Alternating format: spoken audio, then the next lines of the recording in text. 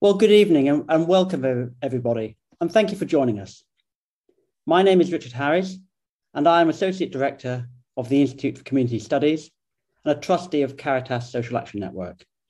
And I'm delighted so many of you have been able to join us at this, the third in our series of 4 conversations about the common good. Just a few housekeeping points. This is a Zoom webinar rather than a normal Zoom meeting.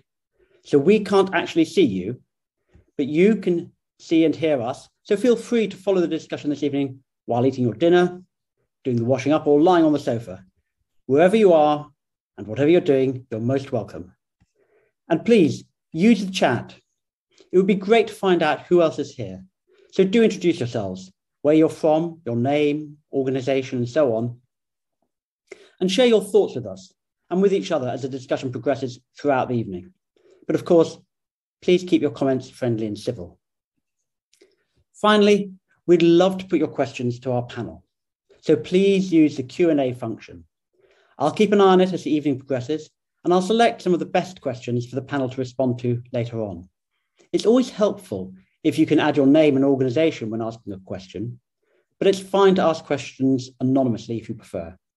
And don't forget, you can also upvote questions asked by others if someone else has asked a great question that you'd like the panel to address. Okay, we've got the housekeeping out of the way, so let's get going. Welcome to the common good. What does it mean for families, for civil society, and for government? A series of 4 conversations taking place between June and November. As our country faces complex challenges ahead, we've assembled a really first-rate group of speakers to help us explore the meaning and importance of the common good and the responsibility it places on families, society, and the state. This series of 4 conversations is brought to you by a coalition of organisations: Together for the Common Good, the Centre for Social Justice, Caritas Social Action Network, and the Benedict XVI Centre for Religion and Society at St Mary's University. And we're delighted that this series is supported by CCLA, one of the UK's largest ethical fund managers, home of the New Catholic Investment Fund. As I said earlier, I'm Richard Harries, and I'm delighted to be chairing the conversation this evening on behalf of the coalition partners. And our conversation is the third in the series, and it's going to look at the common good. What does it mean for society? First of all, what is the common good? Well, in our first discussion back in June, and if you weren't able to make it, I urge you to watch it on the St Mary's YouTube account, we discovered that in its true sense, the common good relates to the shared life of society. We learned that it is not a utopian ideal, but a settled pluralism of identities and interests. We saw how relationship building is at the heart of the common good, along with balancing the power between market, state, and civil society. We saw how, at a time of great uncertainty and with complex challenges ahead, the common good calls us all into a vision of civic renewal. Importantly, we saw that the responsibility for the common good does not fall solely upon the state. In fact, it also depends on each individual, family, and civil society organisation working together in harmony, each taking responsibility at the appropriate level. Then, in our second webinar in July, we looked at the role of the family as the fundamental foundation upon which the common good is built, and how it's been undermined in recent years, not only culturally and ideologically, but also weakened by economic and fiscal policies that prioritise the individual. In our final session in November, we're going to look at what the common good means for government, but tonight we're going to examine the crucial role of civil society institutions, especially locally and regionally, who have a key responsibility in building the common good. And by civil society, we're talking about that rich web of associations, businesses, clubs, unions, schools, colleges, churches, mosques and temples, charities, social enterprises, and countless other local institutions that together make up the pattern of our daily lives. At their best, each plays a vital part in promoting the common good, enabling people to find fulfillment together. Their absence or weakness can seriously affect a community's ability to thrive. And at their worst, of course, they can sow division and split communities apart. Each has a role, indeed a vocational responsibility, to contribute to fraternity and the spiritual and social capital necessary for a healthy society. And our conversation this evening will assess the capacity of these institutions in 21st century Britain, their strengths and weaknesses to fulfill their distinctive responsibilities as we work towards civic renewal. We'll consider what steps can be taken and how public policy can best support civil society to fulfill its vital role. And now I'm delighted to introduce our panel this evening. David Goodhart, author, journalist, head of Demography unit at the Policy Exchange think tank, and a commissioner at the Equality and Human Rights Commission. Trevor Phillips, OBE, writer, broadcaster, chairman of the Green Park Group, co-founder of the data analytics firm Webber Phillips, and chairman of Index on Censorship. And Dame Julia Unwin, consultant, speaker, and writer, former chief executive at the Rowntree Foundation, I beg your pardon, and chair of the Civil Society Futures Inquiry, which reported in 2018. We had hoped we'd also be joined tonight by Tim Montgomery, the founder of Conservative Home and co-founder of the Centre for Social Justice. Unfortunately, Tim's unwell and can't join us, but he might join us later, we'll see, but we're going to have to go ahead without him. But welcome to all of you and thank you for joining us. The way this is going to work is that we're first going to hear from our presenters, about 5 minutes each, before digging into a conversation together for around half an hour. And then it's your chance in the audience to have your questions answered by the panel. So as I said earlier, please do put those questions into the Q&A box if there's something you really want the panel to address.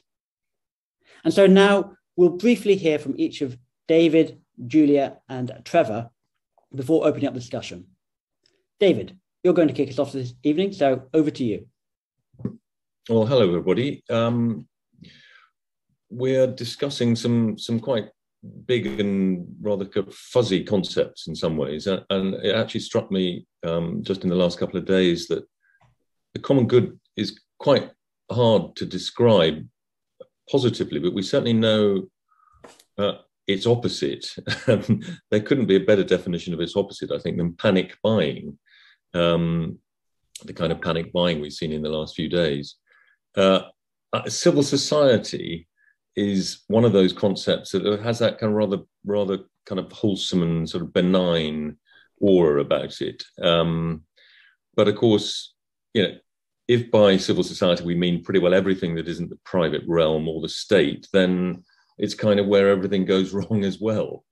And indeed, I mean, the theme that I've been banging on about in the last few years is the over-domination of just one cluster of ideas, one worldview, the over-domination of the secular, liberal, kind of graduate worldview, what I have called the anywhere worldview, a worldview that tends to stress or be comfortable with mobility, with openness, with novelty, with autonomy, and I think civil society tends to be dominated by this worldview. Certainly, in the kind of the institutions you think of, the sort of bigger national type institutions in the media, in cultural institutions, NGOs, schools and universities, even businesses, big businesses particularly, perhaps less so in small community organizations. And I think this is not such good news for the common good, the fact that that the anywhere worldview has been so dominant in civil society. But I think it does help to explain one of the sort of peculiarities of contemporary politics, which is that the left, or at least what one might loosely call kind of modern liberalism, tends to dominate the public conversation. It tends to dominate civil society, and yet, certainly in this country and in many similar countries, the right tends to win elections. There's actually there's an interesting book by the conservative American journalist Christopher Caldwell, I think it's called The Age of Entitlement. But he calls this the two constitutions. That the first constitution in modern liberal democracies is the sort of the basics of democracy. It's, you know, elections, electing everybody from the president to the rat catcher. It's political parties. You know, it's the sort of the foundations of modern democracy. It's the rule of law, rights, etc. But then you've got the second constitution, which tends to be based much more around the law and around civil society organisations, and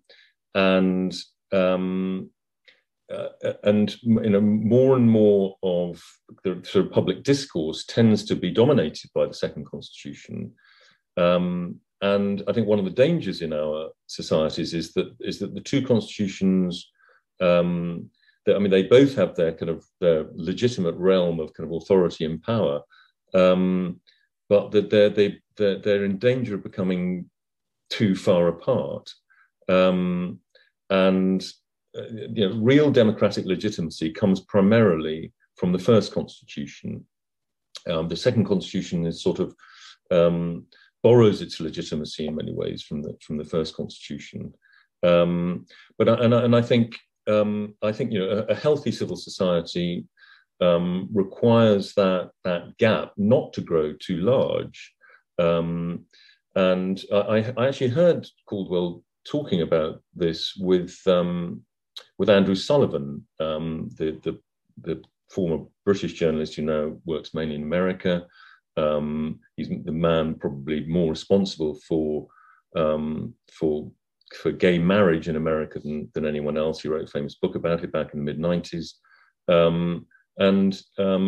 They had a really interesting conversation on Andrew Sullivan's podcast. And Sullivan who's also a conservative, a much more liberal conservative than Caldwell, was pushing back against Caldwell. But it was very interesting to hear. He was then sort of thinking aloud, was saying, well, actually, you know, we won gay marriage in America essentially through the second constitution, not through the first constitution. And actually, that was something to regret in some ways. He was now saying he thought, you know, it would have taken a bit longer to win it through the first constitution, through a kind of, you know, democratic debate, you know, through one or even both main parties having it in their election manifestos. But they didn't. It was essentially a legal decision was taken in America. Now, America is obviously rather different to us, and the law plays a different role. But I think you know, part of the point of a healthy civil society, I think, in contemporary politics, would be pushing back against, even kind of repairing, one might say, some of the failures of modern liberalism. You know, by which I mean, you know, liberalism isn't very good at belonging. I think it's too comfortable with rapid change. It tends to favour you know, cognitive capabilities over other kinds of capabilities. It tends not to be interested in the private realm of the family, and so on and so on. You know, everyone would have perhaps a slightly different list. But I think that is you know, part of what civil society should be doing is pushing back against that, or the kind of failures of that dominant liberalism. But it isn't. I mean, you know, too much of the time, I think, particularly in the national organisation, it merely reflects it, gives it voice.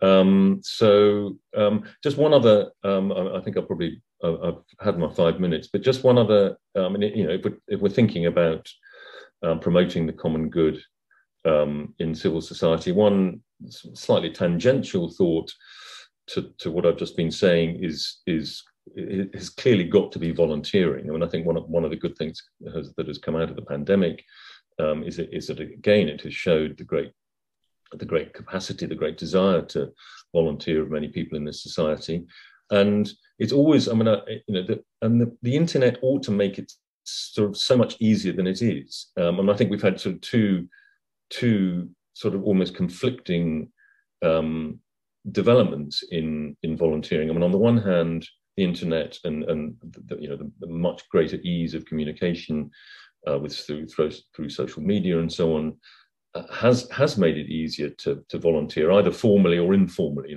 Think of all the kind of WhatsApp groups that popped up to help elderly neighbours, as say, during the pandemic. On the other hand, we have all of the anxiety about child protection and so on, which means that volunteering is often made harder.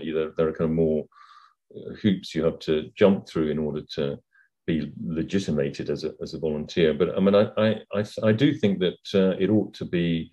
It's something that we should think about, is making, as it were, capitalising on what we saw during the pandemic. And one place in particular, I think that would be valuable. I've just read Madeline Bunting's very good book on care, and her descriptions of visiting lots of care homes. This was before the crisis. Lots of care homes, and just the staff are so busy just looking after, doing the basics, that there aren't people to talk to elderly people who become very lonely even when they're in a residential home. And I think a lot of people would be happy to volunteer and of course they do.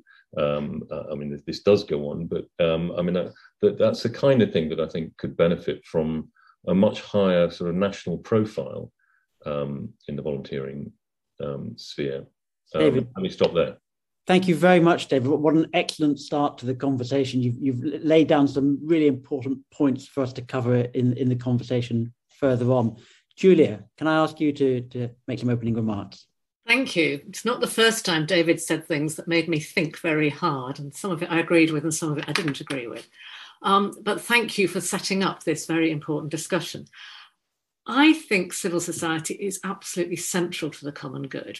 But picking up David's point, there will always and everywhere be a tension between what I think is participatory democracy, how we come together to make change happen, and representative democracy, which is Calderwood's first structure. I would say, of course, that Ireland voted for gay marriage through a referendum, so we've done it differently in different places.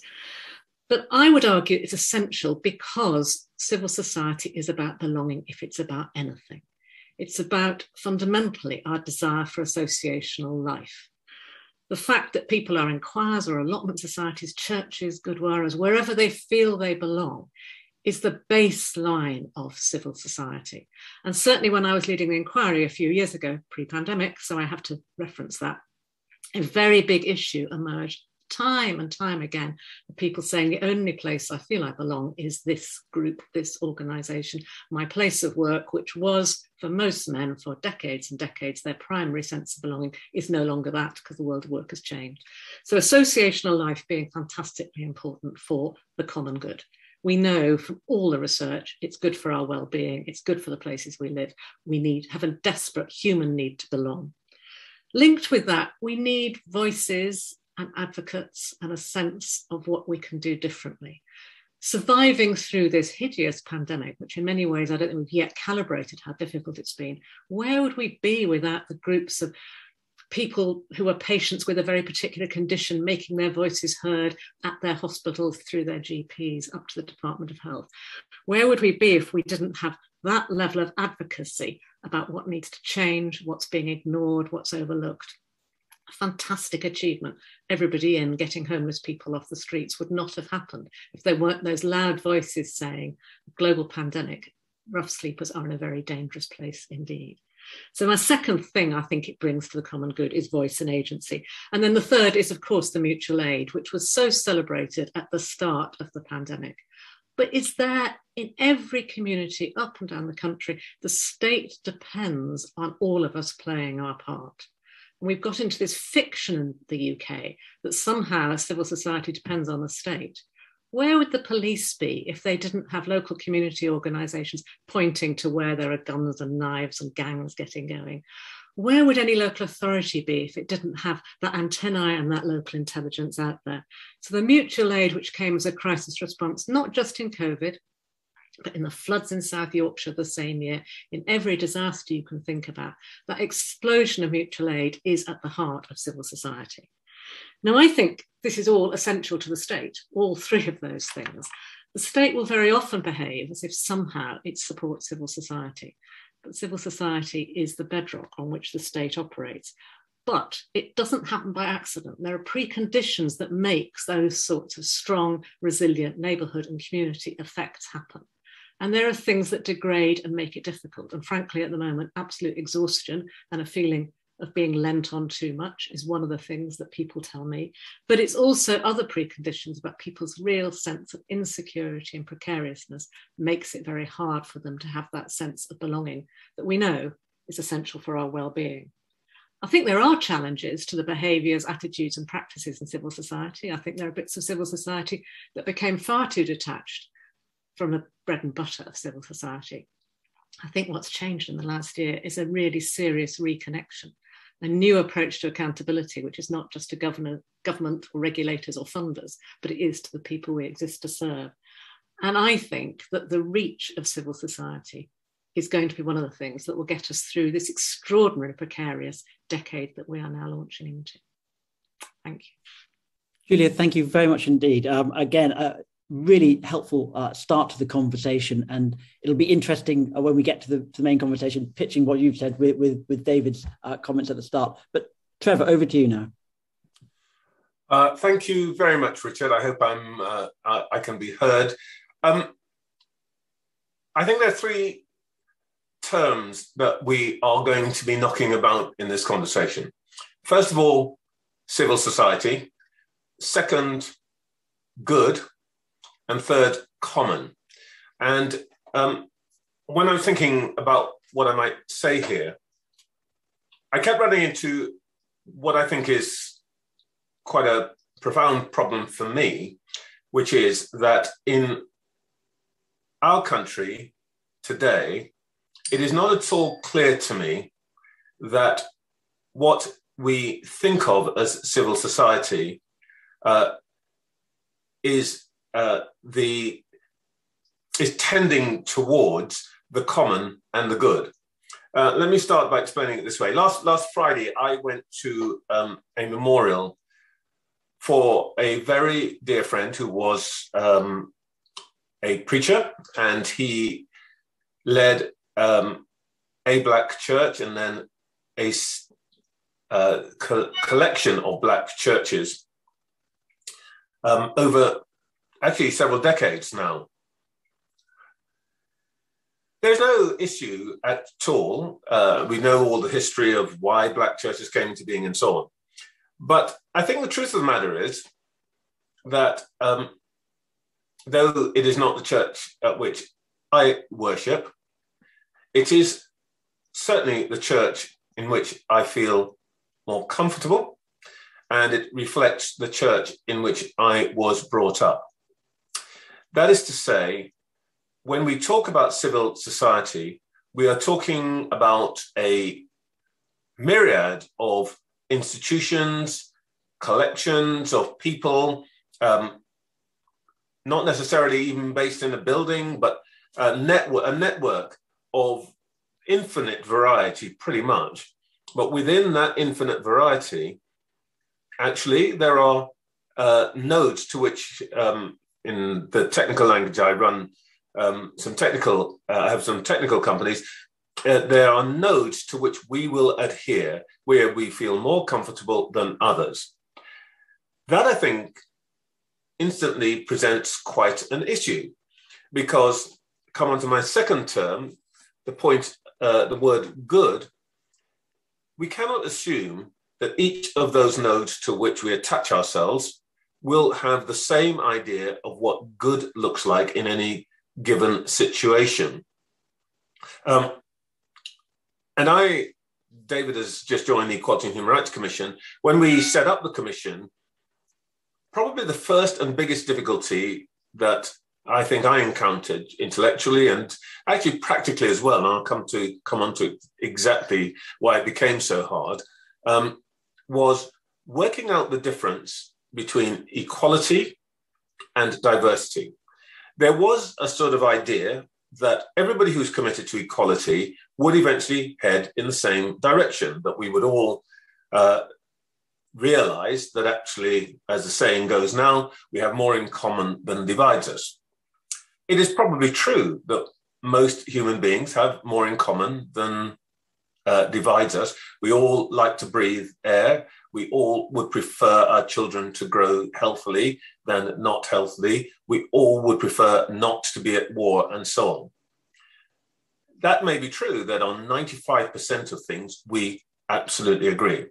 The problem is that there may be a remaining 5%, which are not necessarily, which are where we are irreconcilable. And the problem is that that 5% can't simply be buried by people saying, well, it's a small thing at the edge, because it may be the most important thing in the world for us. I'm going to take a small digression. When I started, as I said, at the EHRC, one of the first conversations I had was about gender. And I asked the predecessor body, the Equal Opportunities Commission, what should our objective be for leadership in companies? Should we want 50-50, or do we want something else? And of course, and at that time, everybody said, naturally, yes, we want 50-50. And I asked why. And the answer was because actually there should be no difference between men and women. Problem is that that's true if you look at things in a particular way. But over here, the commission was also making the argument that women have a different distribution of skills and capabilities, part because of experience and so on. I'm not making a recourse to biology here. Women understand certain kinds of discrimination and oppression in a way that men cannot, and so on.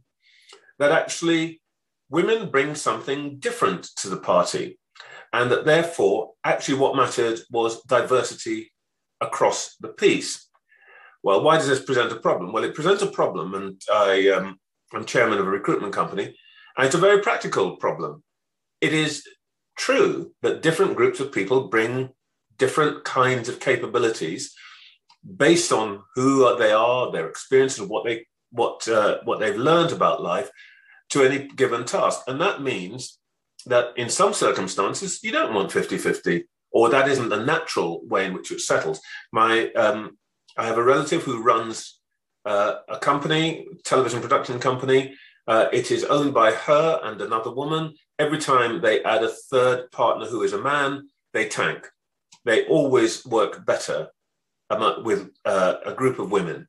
Now, I don't think that's going to be the case everywhere, but it is the case for them. And it's true elsewhere. So the point I'm really trying to make here is that when we think about the civil society and we think about good and common, I think we first have to make a decision about what we mean by all of those things, or what those things mean in the real world. Now, it happens that in our particular, in the recruitment company where I am chair, we recruit slightly more, we put more women in board and executive seats than we do men. And we also put about a third of our appointments, and we make hundreds every year, who are ethnic minorities. We're quite good at it. But we are always trying to fit people to a particular place. And the point I really want to make here, which is to come back to something that Richard said right at the very beginning, reflecting on previous sessions, when he talked about settled pluralism, we have to make a decision when we're talking about the common good. What does that mean when we can't necessarily agree on what good looks like?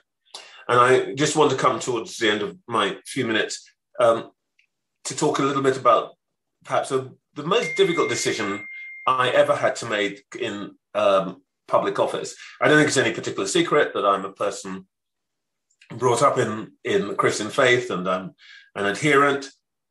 The most difficult decision I had to make was whether we would essentially close down adoption agencies, which existed within the Christian tradition, and because of that, believed that they could not treat same-sex couples in the same way as they might treat heterosexual couples. Without going into the detail of it, it seemed to me that we really had to make a clear choice. It is not that I didn't believe that the people who ran those agencies were good people or sincere people. I did and do, but I strongly understood or strongly believed that their idea of what good looked like was at odds with the definition, if I can put it that way, that Parliament gave me, and that adheres in the majority of our society.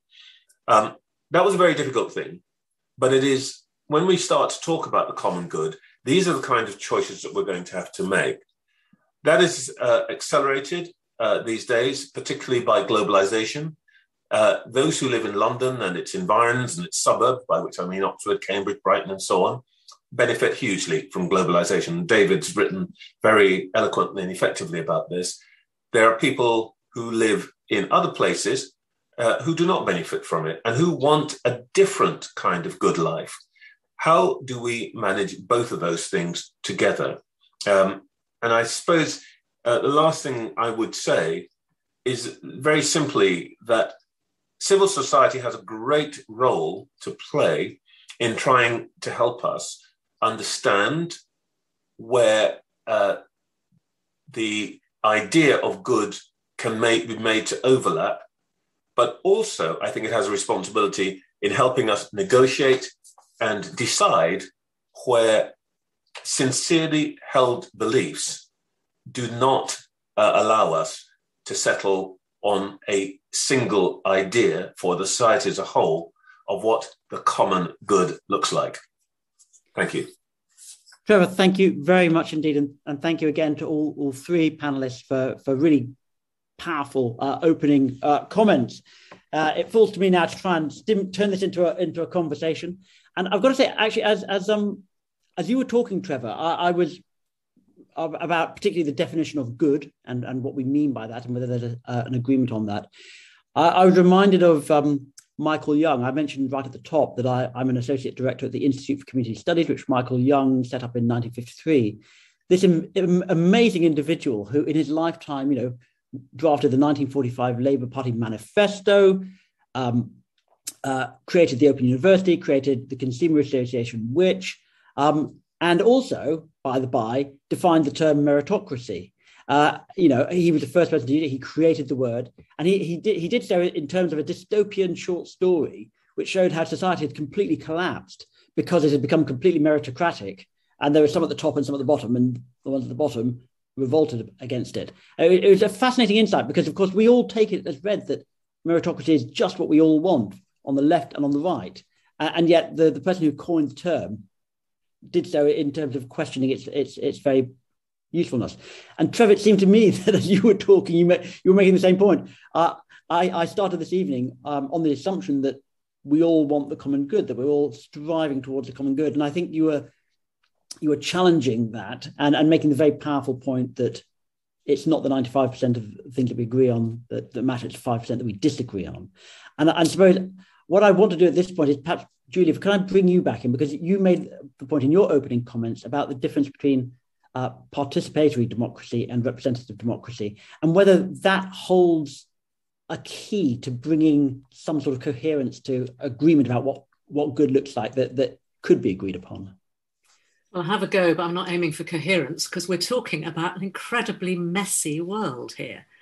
There is a cleanliness about representative democracy. You vote, you get somebody, you might argue about the process of voting, but that's what you do. The point of civil society is that that's where difficult conversations can happen. That's where difference is articulated. A lot of civil society is concerned about things that historically were minority issues that might be significant issues now. But if you think of the explosion of charities supporting people with mental health problems, who had been ignored and traduced and treated as if they were completely other, have had the effect of changing policy, but they fight like cats together because there are different perspectives about what constitutes good. I was talking about the local, in every local area you will find people organising to protect a green open space, to build more housing. That is civil society. It is messy, it is contested, and it isn't a shared sense of the common good is an agenda.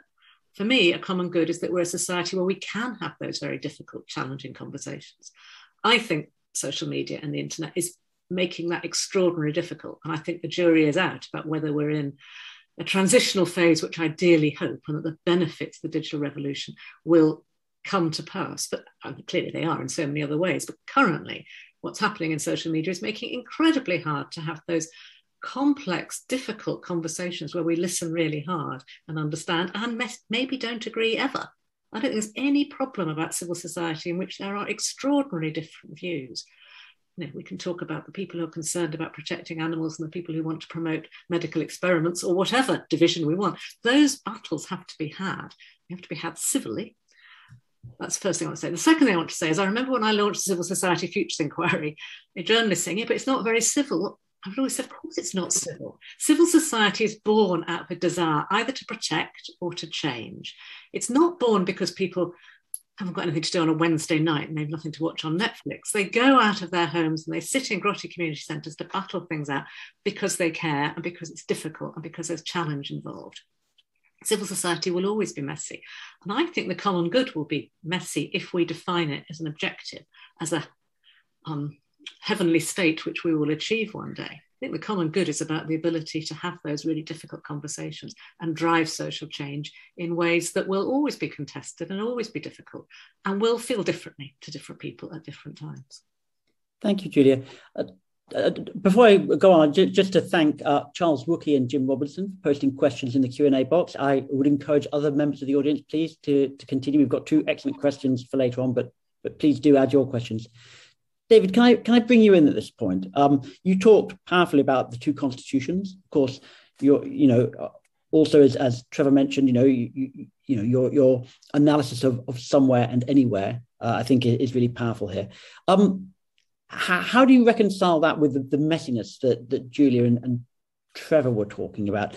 And just to put a bit of specificity on it, you talked about volunteering, and I think contrasted the amazing sort of flowering of mutual aid that we saw during the pandemic, which I think contrasts really interestingly with the kind of the national program, the Good Sam program, where 750,000 people signed up, and for a long while, until the vaccination program came along, really didn't have very much to do.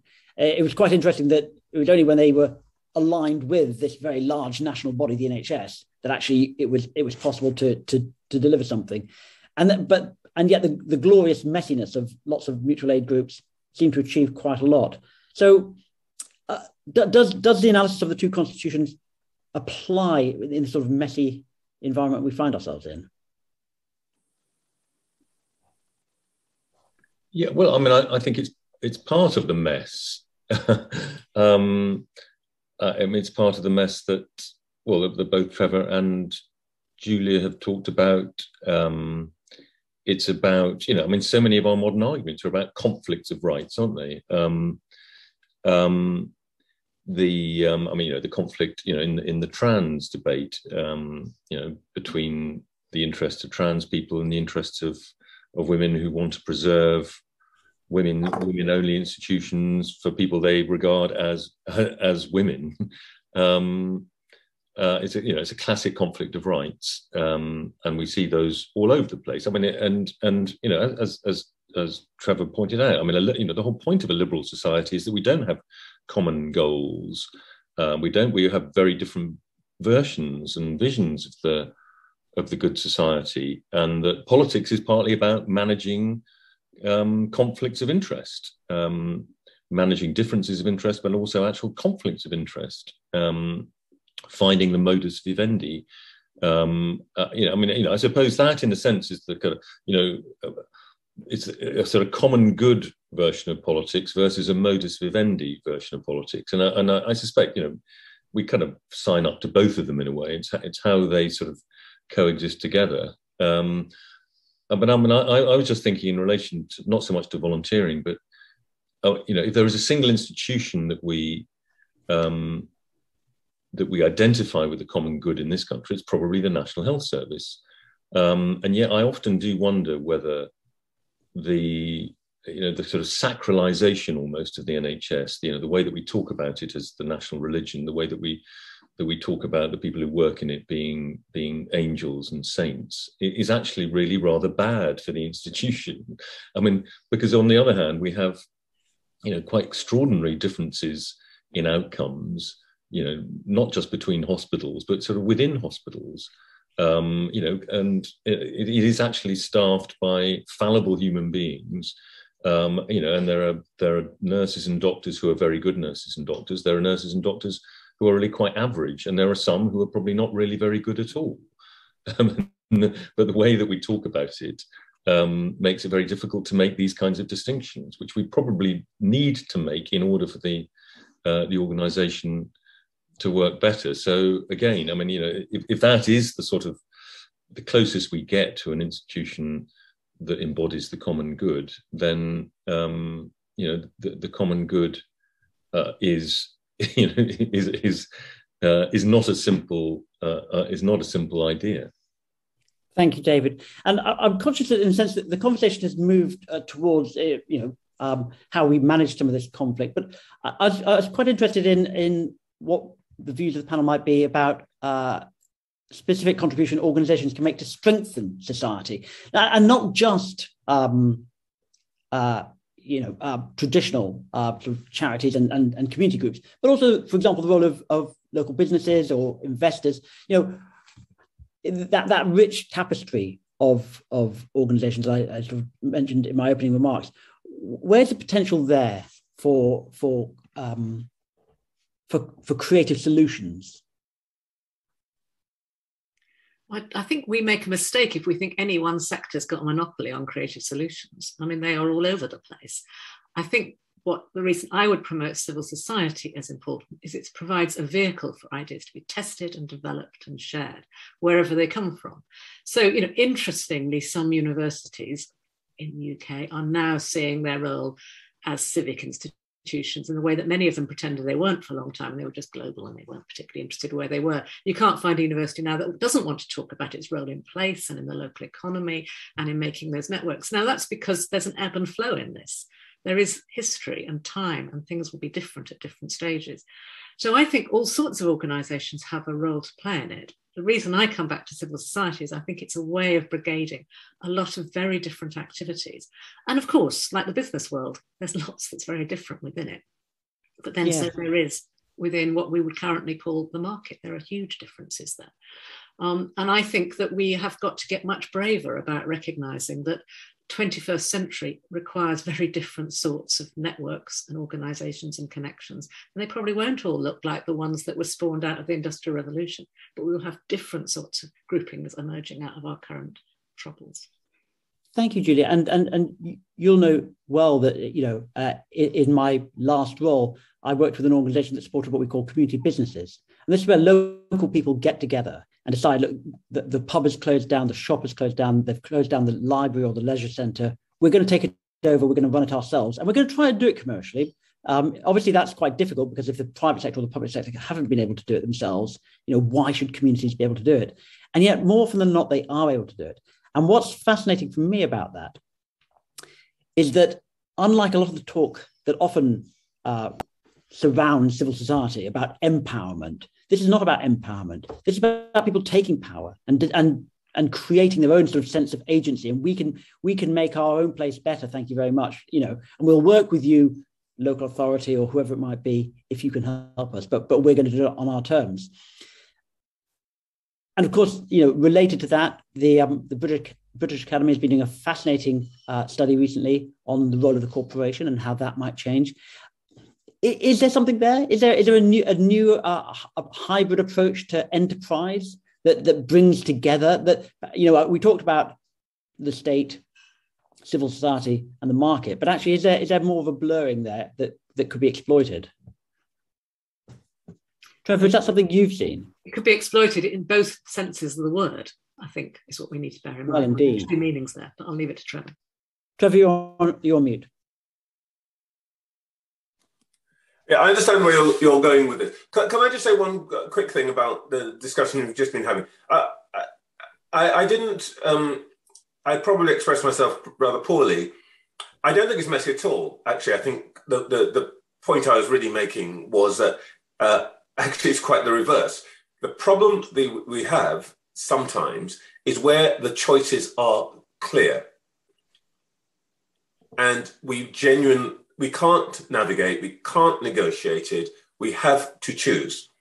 So, for example, if I have to, in my businesses, work with one group or another, there will be groups who genuinely believe, for example, I know they genuinely believe that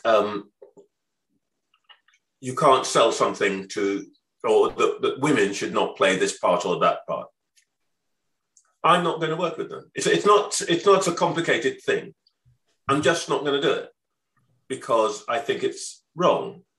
It doesn't, but that doesn't mean I disrespect them. I think that they are wrong. I can understand why they might think that, but I think something completely different. And the issue I was poking away at was not that it's difficult. It isn't difficult at all. You have to make it, but when you start to talk about common good, that's often what the real problem is. You might agree on 99% of everything, but that last 1% in itself is what we would call the stopper. But coming back to your specific question, I think that's a rather interesting thing here. I mean, one of the arguments that has been going on in government and in politics for probably the last 4 years is to what extent should do different kinds of enterprises serve a public purpose and therefore should be in public hands, and to what extent should we put things in private hands? I mean, I've worked on both sides of that particular fence, and I've got a rather simplistic view about this. The public sector is all about purposes where everybody has to be served equally. The NHS is spectacularly the example, but the same is true about transport. Obviously, the same is about education. And that therefore, you cannot do what you do in the private sector, which is select your clients and you serve them. You don't serve anybody else. You serve your clients or your customers. So when I was at John Lewis, we were not, bluntly speaking, that interested in people who have to count the cost of their basket as they go round the aisles. We were interested in a very different group of people, and we served the hell out of them. Aldi and Lidl do something slightly different. So these are two quite different things. Now, I think civil society probably has to do a third thing. And what is interesting about what civil society does is that sometimes it mops up a space in between. But more importantly, I think what we call civil society is that set of institutions and networks that allows us to provide products, services, support, where it's not driven by a transactional relationship, nor is it necessarily universal, actually. There's a whole different purpose for what we call civil society. And I'm not I don't think we've got a very, since the 19th century in this country, we haven't had a really very strong philosophy about how civil society works. In the United States, they do very clearly. It is, and I'm going to stop talking in a second, but I think that you've raised a really important point. They're very clear that when they think about civil society, it is really about neighborhoods and communities. I think one of the things very interesting that's happened here, red wall constituencies and politics are a kind of marker of this. And Sebastian Payne, the FT journalist, has written a really interesting book about this. There are 50 or 60 constituencies which were all based on a single industry, indeed sometimes on a single company: steel, coal, fishing, maybe one or two kinds of manufacturing. All of those have gone away for one reason or another. They've gone to some other country, or we don't use the product anymore, whatever it is. What is really interesting about those places, and we're thinking Northeast, there's some in the South as well, by the way. What has happened is the set of civil society institutions that underpinned those communities have died. So, for example, a man, and these are mainly male-driven, by the way, another issue.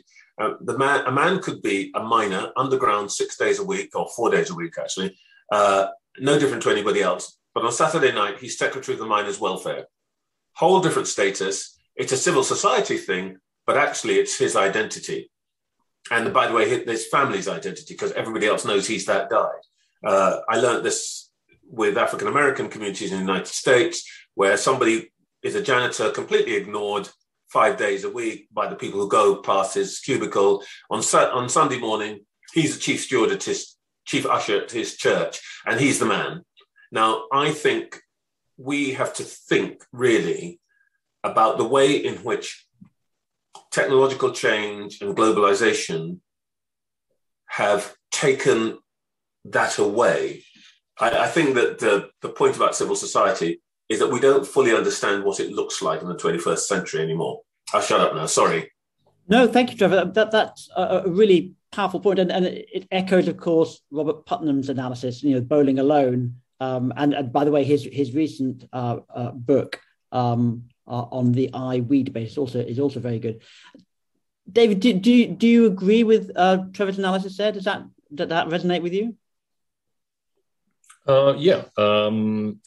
And this is something that has been happening for 40 or 50 years. It happened very, very rapidly in parts of the North and the Midlands, particularly, was the destruction of a whole way of life. Often within sort of 10 or 15 years. And I think, you might say that the Conservative Party, who were partly responsible for, a lot of these industries had to shrink, and indeed they were shrinking already when Harold Wilson was Prime Minister.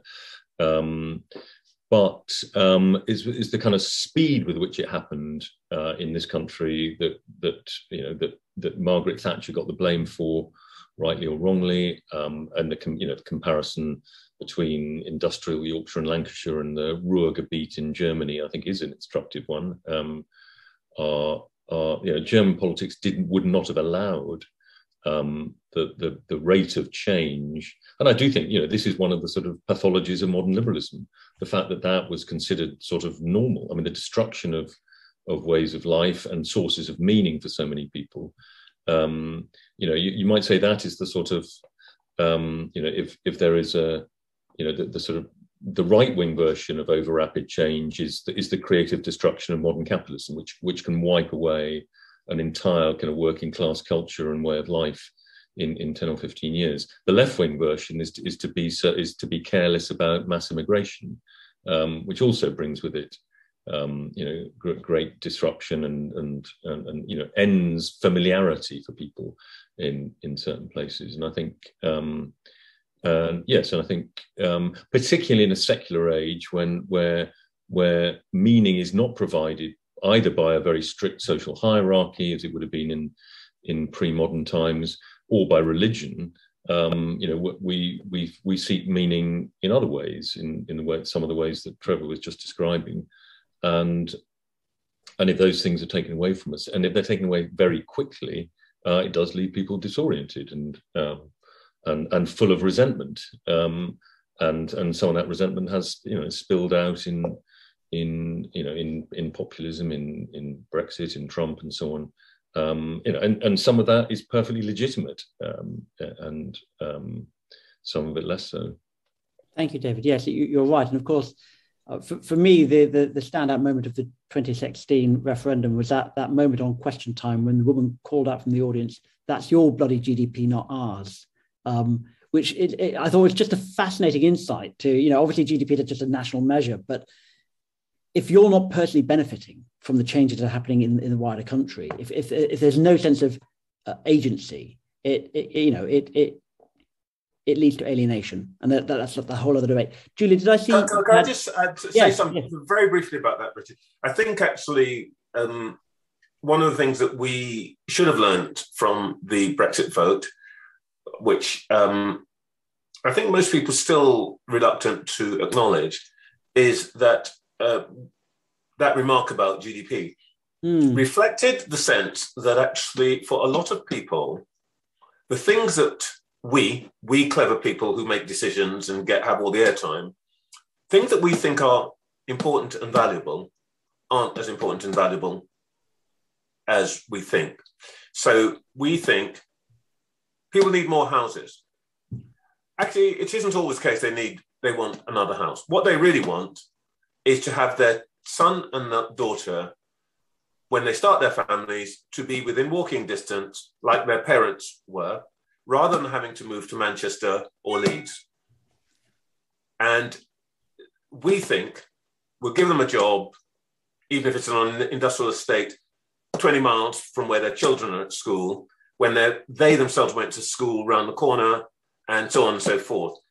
And people were willing to sacrifice what we regard as material, the 40,000 or whatever it was, that we on the Remain, I'm a Remainer, we on the Remainers said, you know, you're going to lose.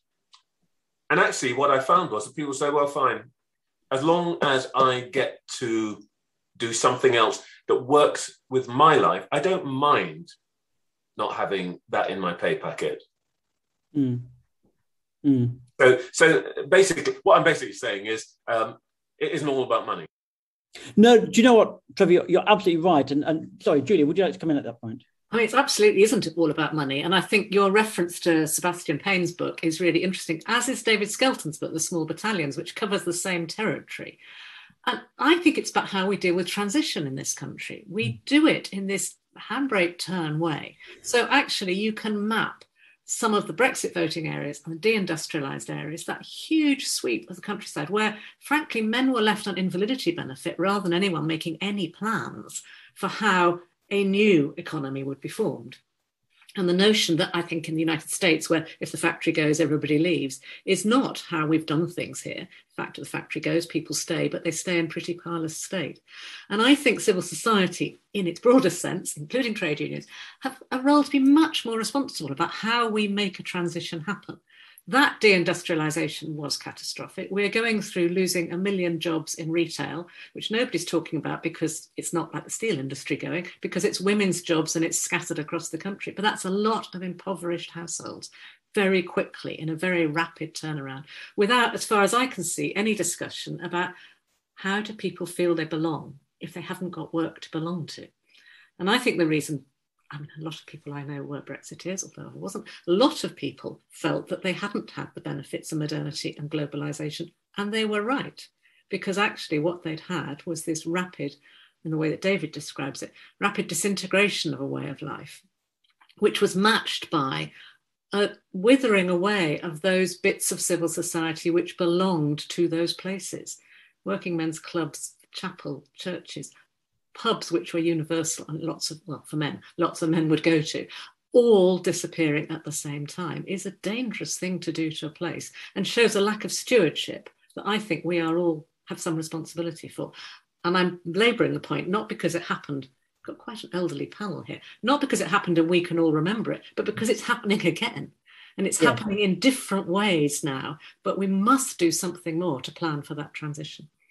You're absolutely right, Julia. When David was talking about the coal mines closing, it reminded me that, you know, every 12 months or so on Twitter, there's a sort of spat between, you know, who closed more mines than the other and who provided more support or less support for communities. But the fact is the mines were closed, communities were largely abandoned. And we risk repeating that, as you say, with the collapse of retail or the change, let's say, in retail. Yeah, although, I mean, to stick up for the government, I mean, you might say that the whole levelling up, levelling up is the central sort of big idea sort of in post-Brexit politics. And you might say that is a kind of belated apology on the part of the Conservative Party for the, for the over-rapid destruction of communities. And I mean, it is simply the case that nobody in the last 30 or 40 years has focused consistently on our grotesque regional inequalities,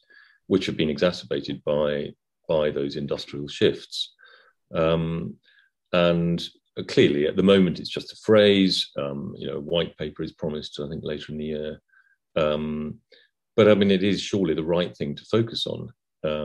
And the extraordinary differences in longevity in different parts of the country. This is what politics should be focusing on, and what we'll have to wait and see what they come up with.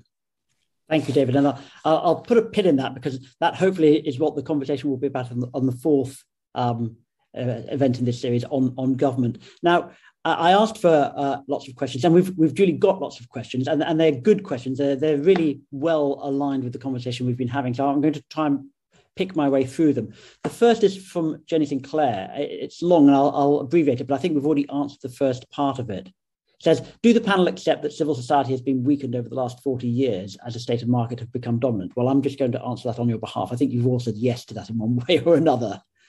You can correct me if I have got that wrong. But the second half of the question is more interesting. And it comes to what you were saying, David, about regional inequality and perhaps the centralisation of this country. Can subsidiarity help us here? What are unique responsibilities of a local business, a tenants association, a union, a care home? How can these local institutions constitute to building a thicker layer of civil society to push back against the dominance of the market and the state? So can subsidiarity be part of the solution here? Well, if subsidiarity means more power to communities, either of place or of interest, yes, because that's what civil society is always about. It is very rarely at a whole population level. It is about particular concerns and particular issues. But I'm not with you, Richard. I don't think it has been diminished. I think civil society looks different.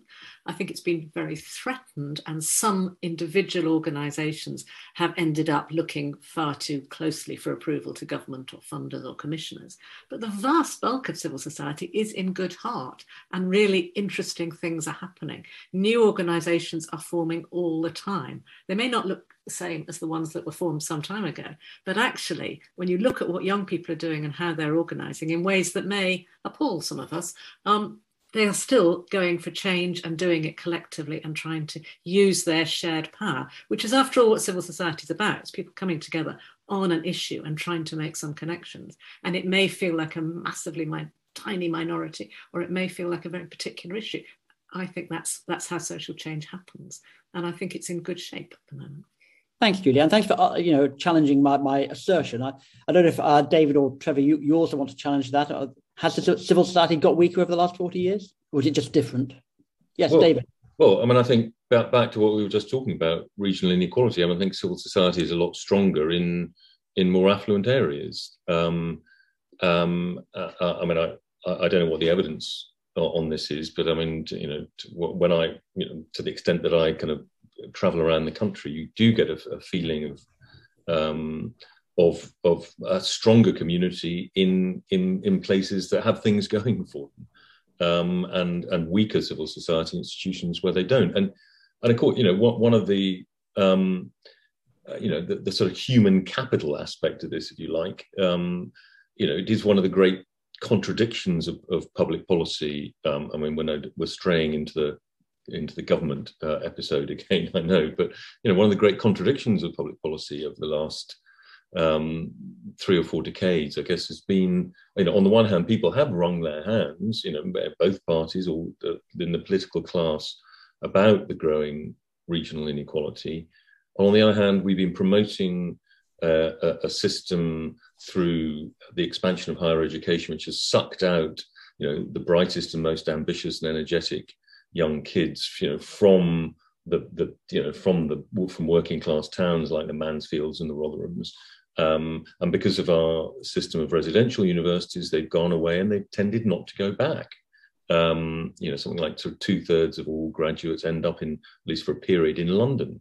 And our whole growth model has essentially been, London, professional and financial services, and inward investment and higher education, and that is sort of partly, I think, what the whole levelling up agenda has got to come up with a kind of new growth strategy that is different to that.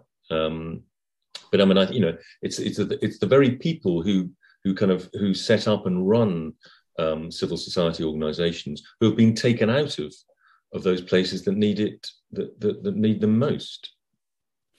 Julia, I know you want to come back in, but I did see Trevor looking quizzical when David was saying that civil society is strongest in the most affluent areas. I thought I did.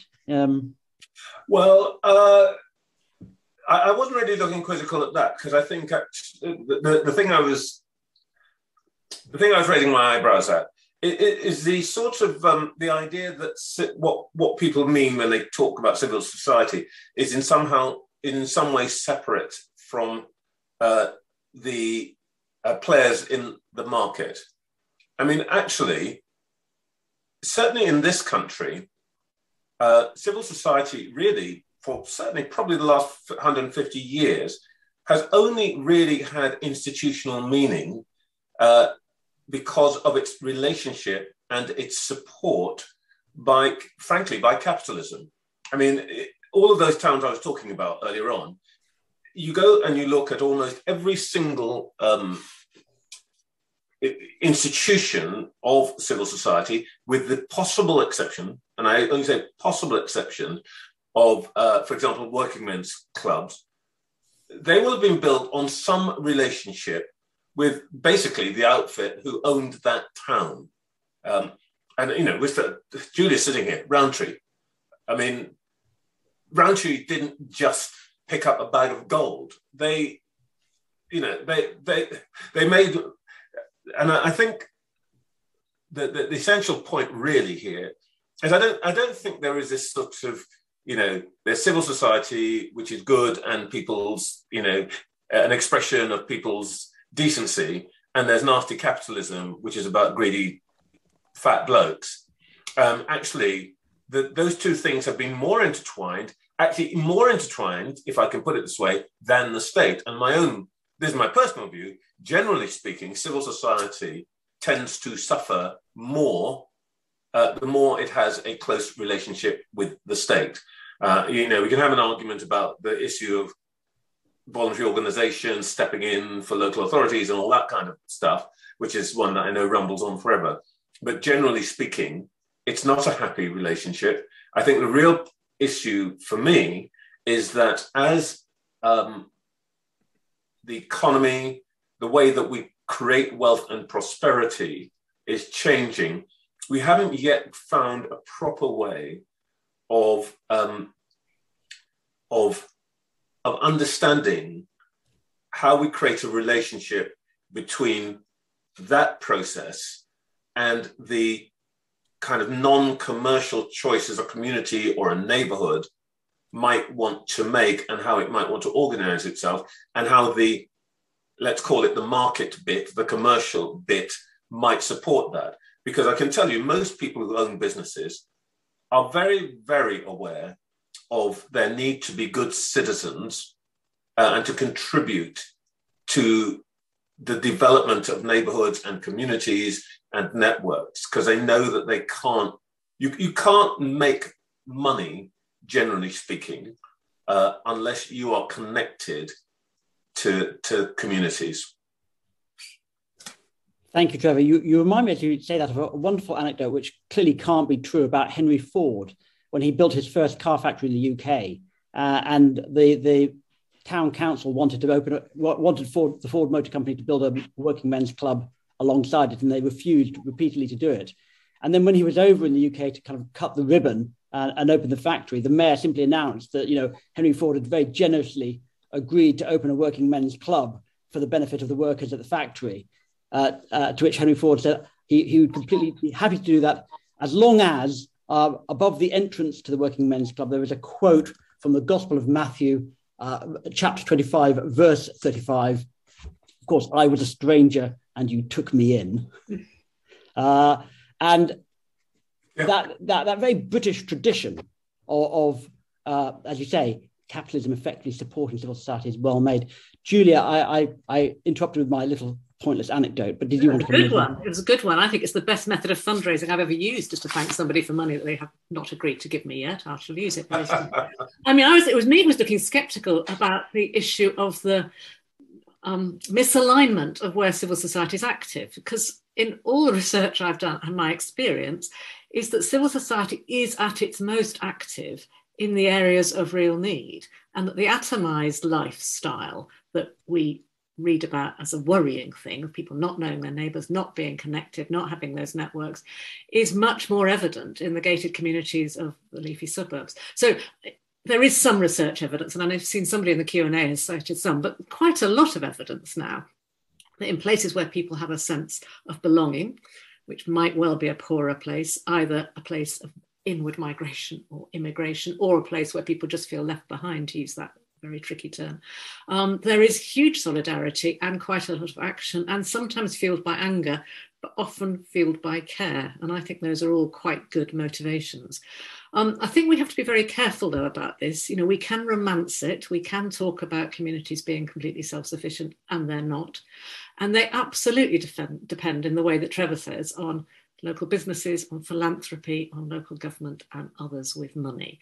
But in many parts of the country now, you will find that there is more money going to some of the smaller community organisations than the local authority has. Relationships have changed very dramatically in the last 15 years.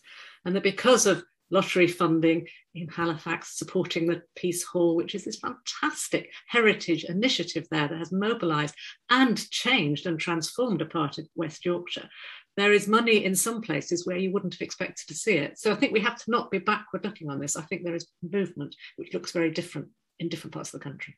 Thank you, Julia. I want to move on to another question, this one from Rita Chadha, and I probably directed to you in the first instance, Julia. She says, is part of the challenge the fact that the term civil society is too broad?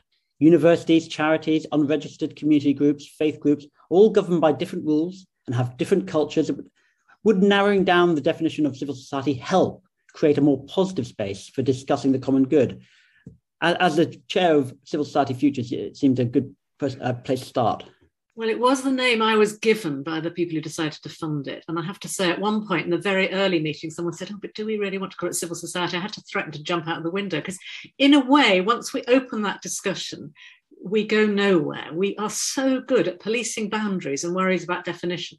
And you know, it's not adequate to talk about a whole sector as neither state or market. It's sort of nonsensical. And as we've all said today, there is bleeding at the edges of all of that. And there are bits of what used to be done by the state that have now moved out wholesale into the voluntary sector. There are companies which, as Trevor was saying, know perfectly well that they need a license to operate, and that involves working with communities. There's all sorts of mixing going on. But I think there is something rather powerful about organisations whose impulse is neither to make profit, although they need to make a return and they need to carry on bringing money in, or democratic legitimacy. I think those are two different impulses. And actually, even our big household name charities, you trace Oxfam back to a group of people concerned about Greek refugees in the late 40s, sitting around a kitchen table in Oxford. There is something very valuable about that impulse, which comes from people wanting to make a difference about something that other people may not give a damn about, but actually they want to make a difference. So that's why I've gone for the broadest possible definition, but it's hellishly difficult. And Rita, I agree with you. I often think it gets in the way, but I think we're so good at definitional discussions. I think we've got a bigger, more challenging agenda ahead of us. So I'm sort of counselling, let's not open that one just yet. Thanks, Julia. I'm going to turn to one last question. David, I was going to ask you the question, but so you feel free to join it, add to Julia's answer in a second. This is just from an anonymous attendee, and I wanted to raise it with you because you both raised the international dimension in the discussion and also the role of healthcare.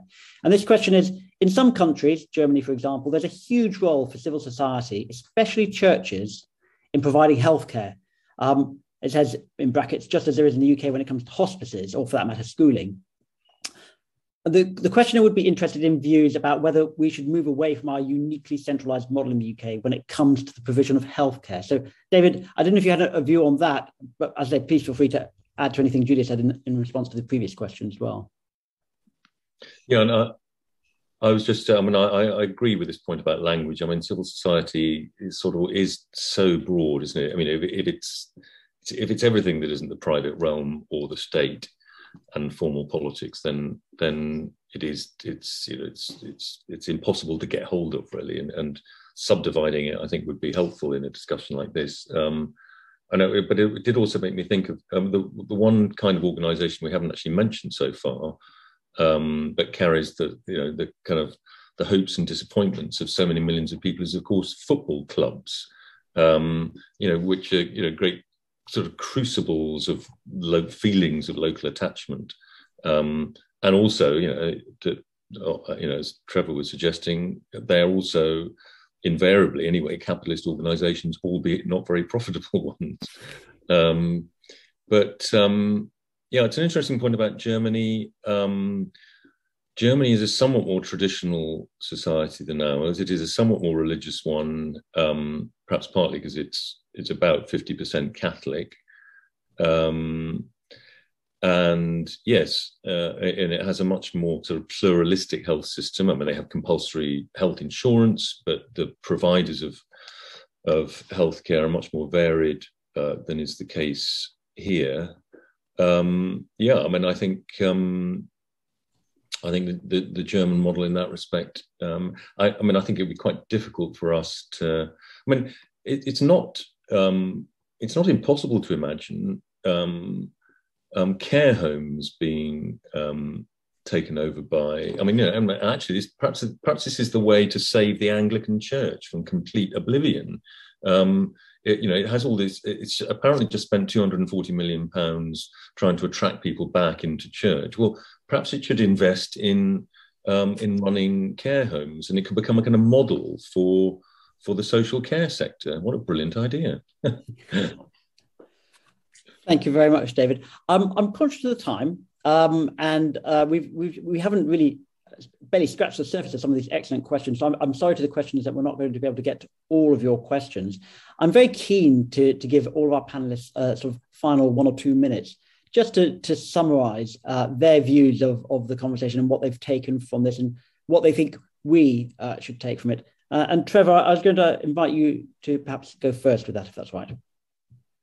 Oh, right. Okay. So I hadn't quite realised we got to that point. Okay.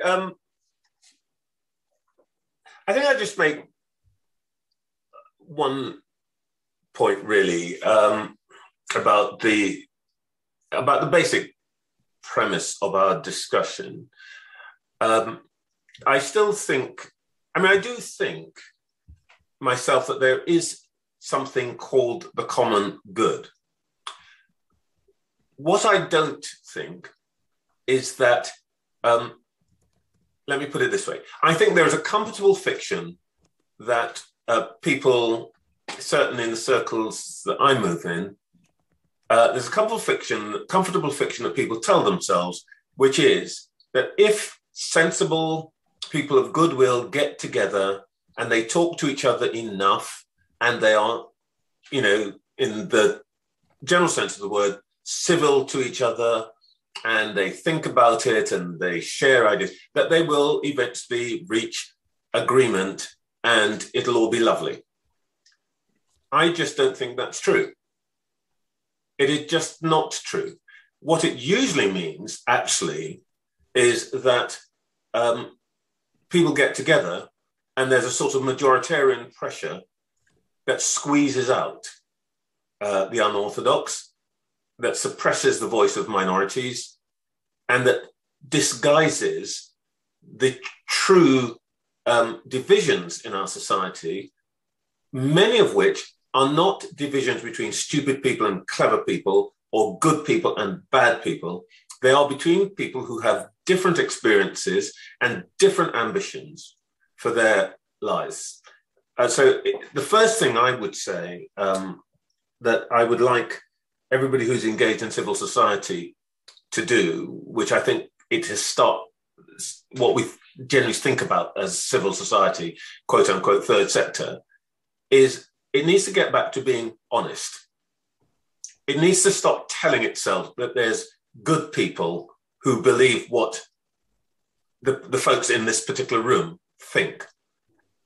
It could provide an incredibly valuable service in our current time of disruption and uncertainty, to provide a place in which people can be genuinely honest and open about things they don't know, about the things that they will, the lines that they will not cross, the things that they will not concede. At the very least, civil society can allow us to be transparent with each other without cost. And I think that would be a huge, huge service to society as a whole. And I think the other point I would really just make is, I chair charities, I sit on boards, I give money and so on. I just wish civil society, as we currently construct it, could stop being as self-righteous as it is about itself. I really do. Thank you, Trevor. Julia, can I invite you to give some closing comments? I could gladly agree about that. I think the self-righteousness is a sin crying out to heaven, and we have to be really careful about it. I think civil society at its best represents very different interests and very different worldviews. And there is no point in pretending that difficult decisions don't at some stage have to be made. I completely agree with Trevor. There is a sort of fiction that if we all just sit around and are civilized for long enough, we will sink our differences. Actually, sometimes we won't, and you carry on needing to have representation on particular issues. But if you think of our largely impersonal state and how far it sometimes feels from people's needs, I really value the voices of people which may be discordant, may be very different from each other, but are arguing for, during the pandemic, do remember the people with a particular sort of blood cancer who have been shielding indefinitely. Those voices of unorthodox, maybe minority concerns are incredibly valuable. In the end, yes, politicians will make decisions. Civil servants will give them recommendations. But if we lose those voices, I think we are losing any contact with the different experiences, and we then do run the risk of a sort of majoritarian view that most people think. And I think that's really dangerous. The second thing I think is if we don't foster the sort of civil society I've talked about, and I think there are ways of undermining it, which we frequently do, but there are ways of fostering it too, we undermine still further that hugely important need to belong. And we do know that that need to belong is a real and human one. And if we don't have a multiplicity of places, and youth theatres and arts groups, whatever it happens to be in that locality, people will want to belong somewhere else.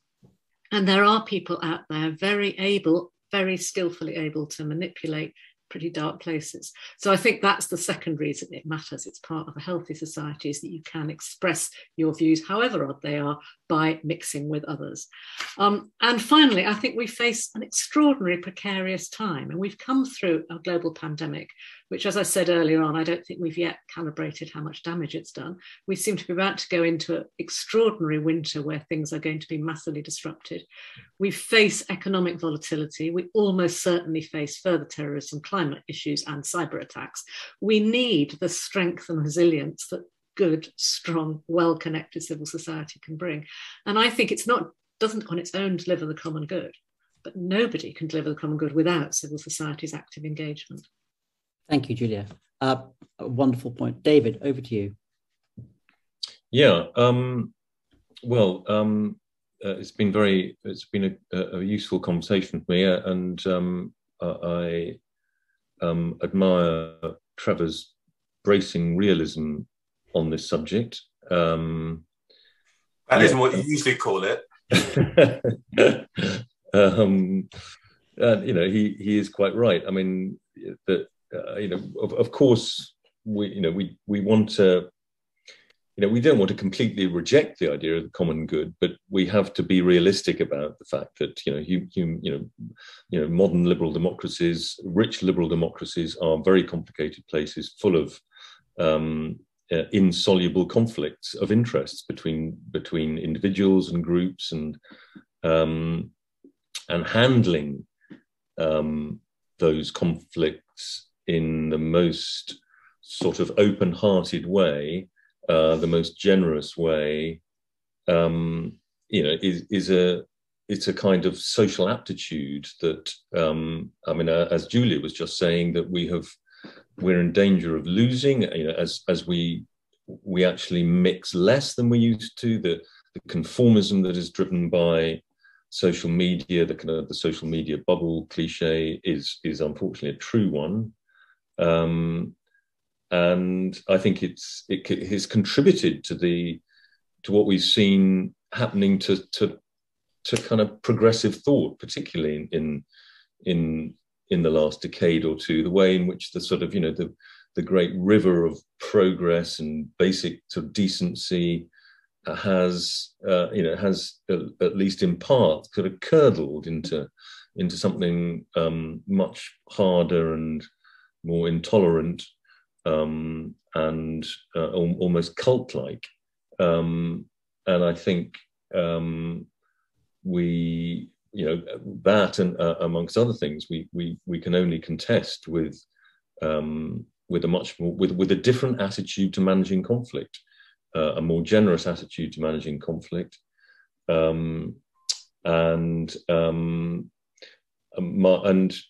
Julia, I hope you're right, and I'm sure you do know far more about this than me. I mean, the other thing that I've learned is that my assumption about certain kinds of civil society organisations not necessarily being stronger in, not necessarily. I mean, I wasn't really suggesting in sort of rich areas, in gated communities, but in kind of middling sort of areas, I've assumed a kind of, almost by definition, more resilient, and part of the expression of that resilience is that they tend to have better connections between people, and those are expressed partly institutionally.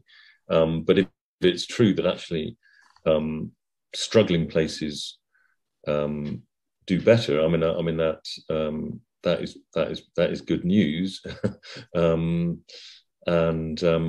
I will revise my view. And you said that somebody had left some evidence for that in the chat. I'll look that up. Will we be able to look at things after? Yes. Yeah. As the whole recording will be available, and the chat will also be available as well.